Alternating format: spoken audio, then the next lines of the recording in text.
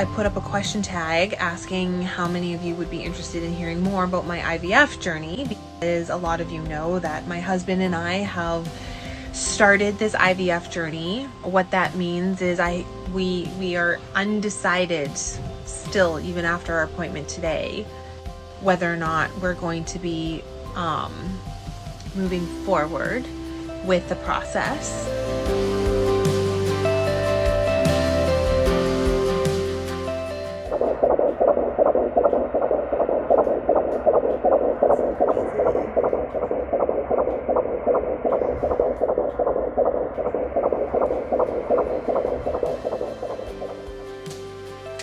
I don't know how far back I want to go, but I'm just going to do it and then we can cut it and edit it.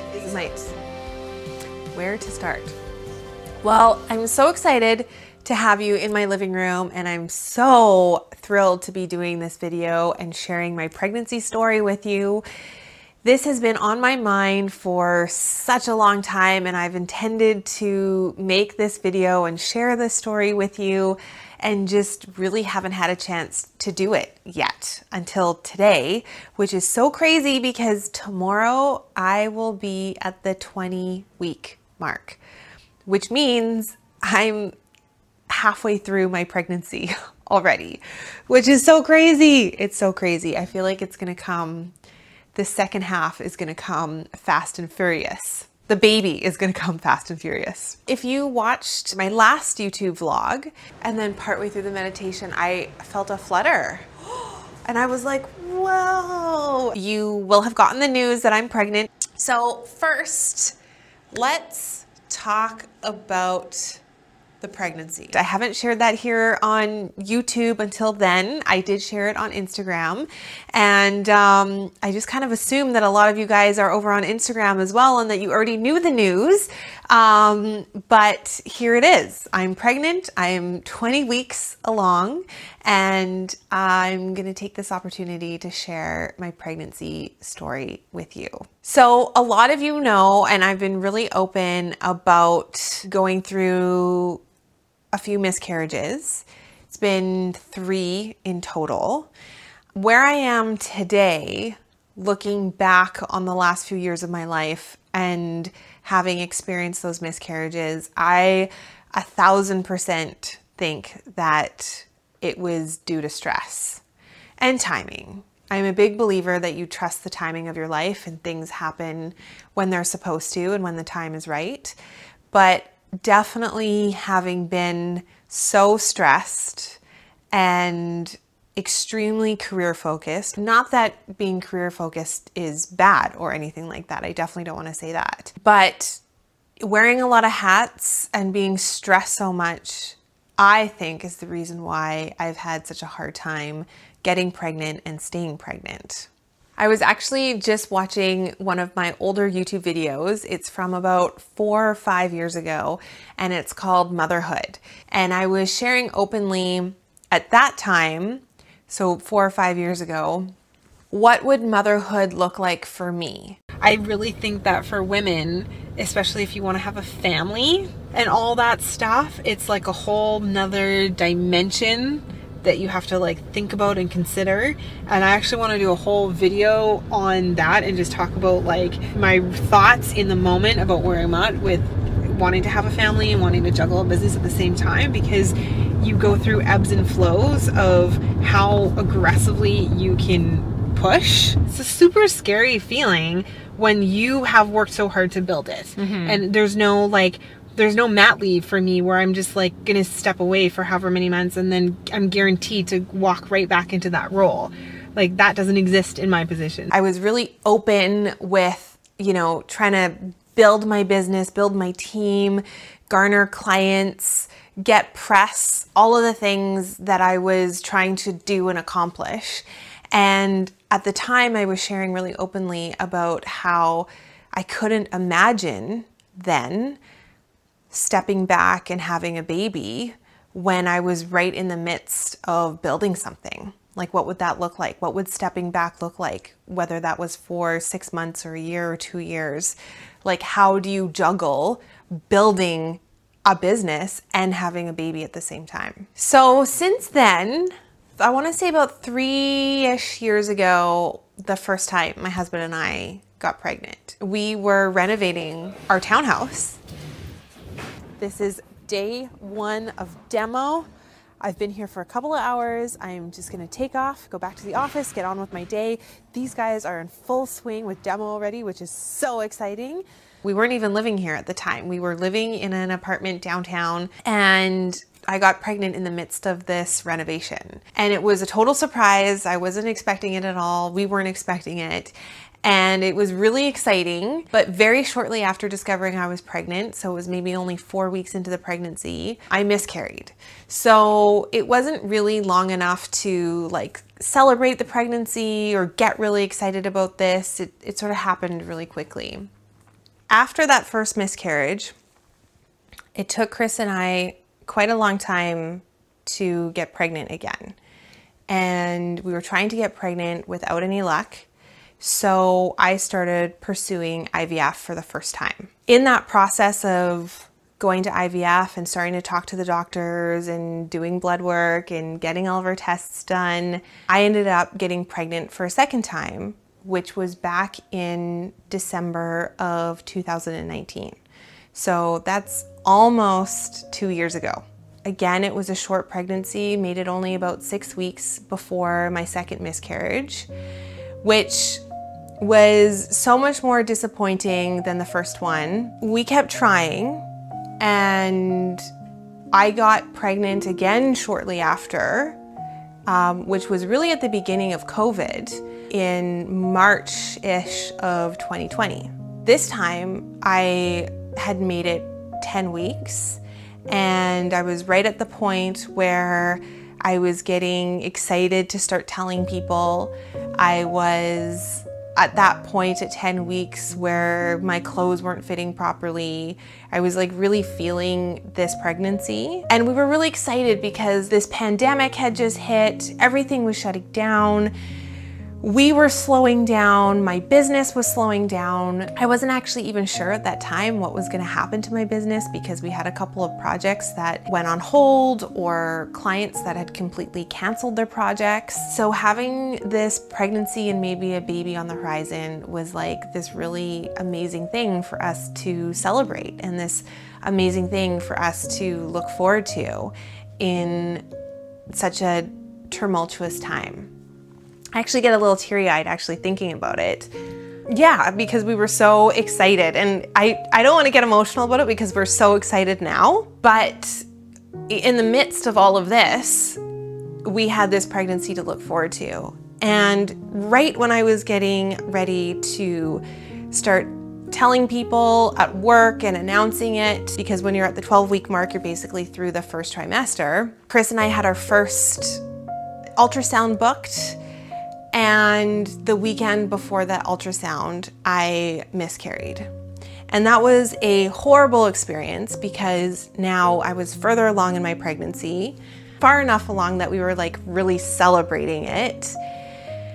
And because I hadn't told anybody, it was just a horrible, lonely experience. And not only was it a lonely experience, but it was actually like physically a horrible experience. I'm not gonna get into that here. If you're a woman and you're watching this and you've gone through miscarriage, I'm sure you can probably relate, and I'm sure you have stories of your own. But it just kind of led to a little bit of like a dark time for me because I was trying to hold it together personally and keep this business going that with so much unknown in the world. And it just, that year, 2020, became kind of like a chaotic year and not a fun year for me. I didn't mean to get all like depressed and stuff in this video, and that's definitely not where this is going, but I guess I'm just sharing the journey with you. Because of that miscarriage, we decided that we were going to pursue IVF for another time. And it took us a while to make that decision because it didn't seem like I was having any problem getting pregnant. It was just that I was having a hard time staying pregnant. Because we tried for pretty much every month after that with no luck. Come the new year in 2021, we said, okay, we're gonna book an appointment and let's get this done. Come this year, 2021 in January, we had booked our first appointment, and I've been really open with you as well about that. You've even come with me to an appointment for blood work. I have always been really interested in having a family. I always thought that by the time I was 40, I would have a couple of kids. It definitely has not been for lack of trying. As much as I thought I could leave this up to nature, I'm starting to worry that that window is closing. Now I feel like is a great time, actually. I've had such a great opportunity to build my business to where it is today. I feel really good about pursuing IVF. I feel like I would regret it if I wasn't taking time out now to at least get informed and start the journey. And it was really annoying pursuing IVF this time in the middle of COVID because everything just took so much longer. Like here we were, 2021, January, ready to do this and commit, and there was such a long period of time between appointments. Everything was really staggered. Everything was just slower because of COVID. So it took us quite a while to get all of that done before we finally went in to see the IVF doctor again. And, you know, me turning 40 this year, they have to give you all of the options. In her words, she had said, you know, you're 40, your husband's even older, you guys are not getting any younger. If this is something that you want to do, I would highly recommend that we pursue this aggressively, because at 40 to 41, there's such a deterioration in your like egg viability from 41 to 42, even more so. And like after 42, they almost won't even use your own eggs. I think 45 is like the cutoff. The clock is ticking, basically. It's so weird because you think your almost entire life that you've got all of this time to do this and to have a family, and you never really think that you're actually gonna cross that line or hit that wall where you're like, okay, no, there's no time left anymore. So that was like really weird to hear. And I was almost in disbelief that here we were, like, it's either now or never. If I want to use my own eggs, it's like now or never. So the next step with IVF is that you get to watch a whole bunch of videos on IVF. You get to learn all about the process, hormone therapy, you get to learn about timing, the procedure itself, the risks, all of it. And even though I know a lot of people who have gone through IVF, I guess I've never really sat down and talked to anyone at any length about what that process looks like. But what really scared me was watching the videos. Like, it's actually a pretty invasive process. Like when they go and do the egg retrieval, they put you out for the egg retrieval. And I guess, I don't know why, I just never thought about that before. So that was really the thing where I looked at Chris and we just kind of looked at each other and we were like, okay, you know what? A girlfriend has said to me, just get her done. 7 days, do not miss a day. Figure out when you're ovulating, have sex, do it twice a day if you can, and get it done. Which is exactly what we did. And it worked.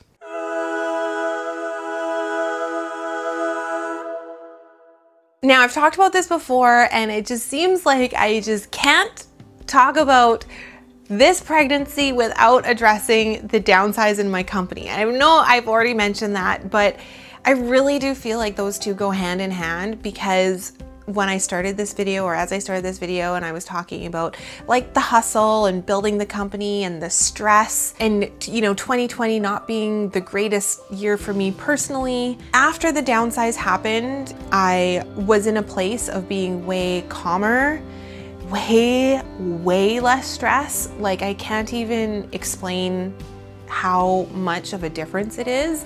My husband says it all the time, like it's night and day. And then to have really surrounded myself with like great people and doing things in the evenings and the weekends that I really love. I think just all of that is the reason why I've been able to stay pregnant. And here I am like halfway through the pregnancy and so excited.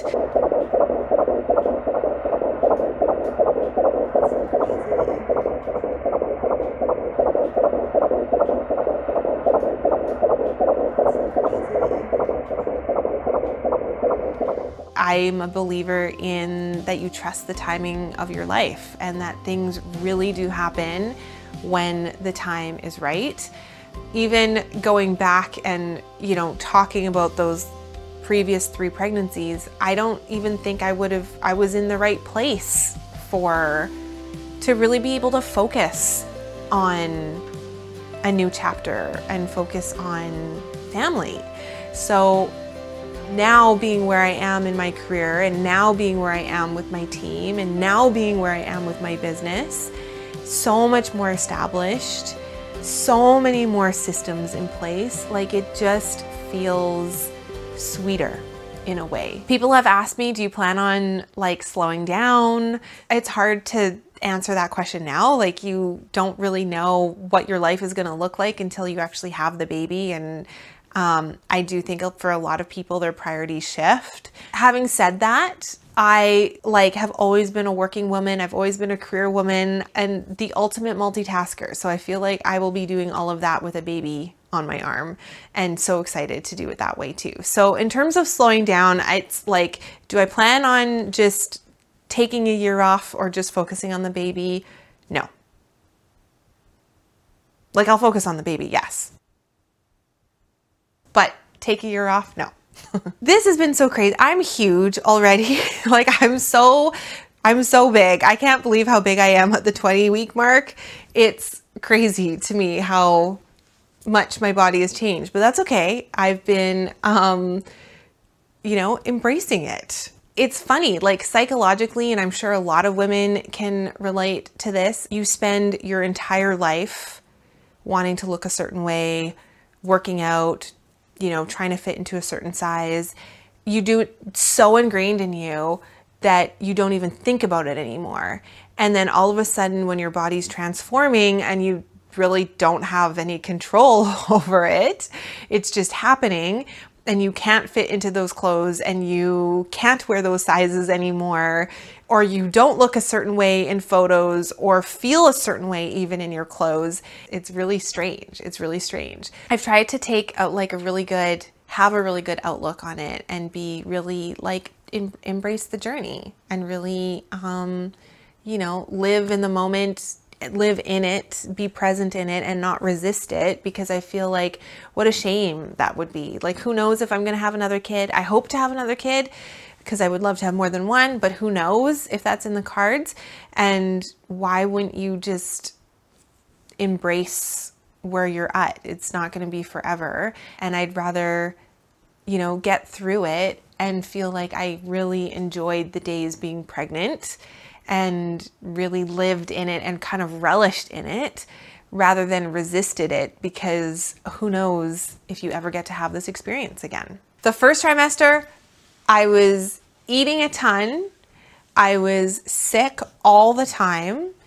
And when I say sick all the time, what I mean is the second my eyes would open in the morning to the time I would go to sleep, I felt nauseous. I didn't throw up a lot, but I was sick all the time. And the only thing that would help was food. That was the only thing. And specifically carbs, pasta, rice, bread, noodles, Chinese food, anything with carbs and salty meat, and bacon. I would make bacon as a snack all the time. I learned that during the first trimester is when you're not only building a baby, but you're also building an organ. Like the placenta is a full-on organ that its only use is to serve the baby. And after birth, you don't need the organ anymore. So no wonder why you're so tired in the first trimester. I was coming home and falling asleep. Like as soon as we'd have dinner, I'd sit on the couch and be asleep. I wouldn't even help Chris do the dishes or anything like that. I was so tired. Now being through the first trimester, I feel really, really good. I've got like tons of energy. My food cravings have totally leveled off. I'm back onto salads, which is really great, like just normal food. I don't feel like I'm eating a huge quantity of food, definitely not as much as the first trimester, but holy smokes, is my body ever changing? Like I'm still eating that much. It's pretty wild. So you're probably curious to know what the gender of the baby is. I do know it. I do know it. I'm not going to share it in this video. I might do that in a whole nother video. My little sister who lives here, we did a little family gender reveal, which was so much fun. And she baked a cake for us and we had like just a really lovely time in the summer. Got to kind of share that surprise. It was so much fun and I want to tell you guys so bad. Okay, I know. What if I did it wrong? Just joking. Oh my god. Oh, but I'm gonna save that because I'm just getting into decorating and designing the nursery. That was the whole reason why we bought the townhouse. I wanted to have room for Chris and I, and then at least 1 or 2 other bedrooms. It's the most unfinished space in my house because, I don't know, it was just always intended to be a nursery. This second bedroom, I'd love this to double as a guest room and potentially a nursery, just depending on what happens in the future. Until now, I haven't been able to do it. So I'm really excited to start the nursery and I'll keep you guys updated on how that goes, of course. I'll end with just a couple thoughts because this is now turning out to be a much longer video than I was expecting. How's my routine changed since becoming pregnant? Like I said, the first trimester was really challenging and the fatigue was incredibly real. So normally I'm an early riser and in that first trimester, I just couldn't get out of bed until at least 7, if not later. So juggling work was really challenging. Now that I'm at the halfway mark, I still get up early. I don't drink coffee anymore. So I only drink tea. I sleep great right now. I definitely eat more than I used to, so that's been a big change. I pack a enormous bag. Chris packs it for me. I've always got snacks and fruit and juice boxes and little goodies and stuff like that in there because I could be finished a meal and in half an hour hunger will hit again. And then I've just been living a much like quieter, kind of more peaceful life. And that's been intentional, but also really amazing. Like the one thing that I'm so plugged into right now is that being able to create a human is this amazing, the most creative endeavor I think any woman can ever do. And being in this position, being pregnant now, it's like no wonder why you hear about like pregnant women or new moms and they have all these amazing business ideas and you know, it's just, you're just in a really spiritual space in your life. You're very connected to your body, at least that's how I feel. It's a very like intimate experience with your own body. And I've been very like protective, I guess, of my energy for that reason. I feel like it's a really kind of special time. And I have been mindful to give my energy to the people that I want to give it to and share it with and not do things that are draining. And it feels really good. It just feels really awesome. I just can't say enough about how cool it is to share this with a partner, and especially for me, someone who's so supportive. So life is really good and I'm really, really excited and I'm looking forward to sharing more with you guys. Definitely can't hide it. So it's here, it's happening. I guess that's it. I just wanted to tell you my story and the journey, how this all happened. It didn't happen with IVF in the end. So we were really lucky that way. I will share the gender when the time is right. Stay tuned for the nursery because that will definitely be next. If you have any questions about the pregnancy, even about my miscarriages, or even if you just want to share something in the comments. I love reading all of your comments, so don't be shy. Let us know if you have any comments, and I'll keep you guys updated. that's it for today. Thanks so much for watching, and I'll see you guys soon. Bye for now. Crystal, this is the size of my lunch bag. every day, this is what I bring to work. But it's amazing actually, because it's got all these compartments in it, so I can bring my tea, it doesn't spill. Actually, I have a juice box left over from yesterday. Yeah, this has been the perfect lunch bag. It's huge. Amazing.